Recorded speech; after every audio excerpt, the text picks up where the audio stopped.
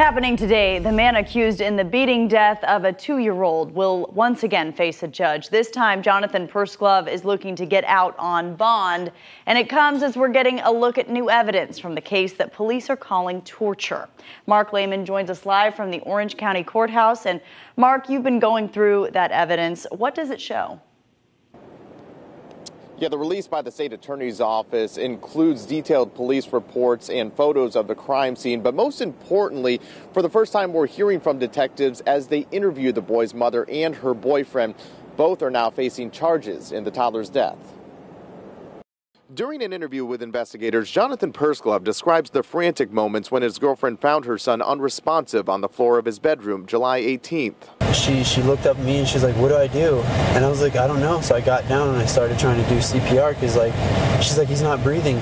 Pursglove saying 2-year-old Jace Martin was sick and throwing up when the boy's mother, Victoria Toth, put her son to bed. I feel like he threw up and then he went to go look for me and then he fell and then I don't know.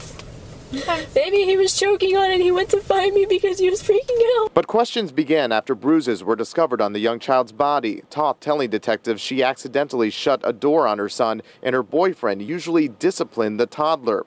Pursglove saying the boy slipped in the shower. And then as soon as the water would touch his head, he'd freak out. An autopsy later revealing Jace died from blunt force trauma to the abdomen that caused a life-threatening infection. Police arresting the couple and charging both with manslaughter.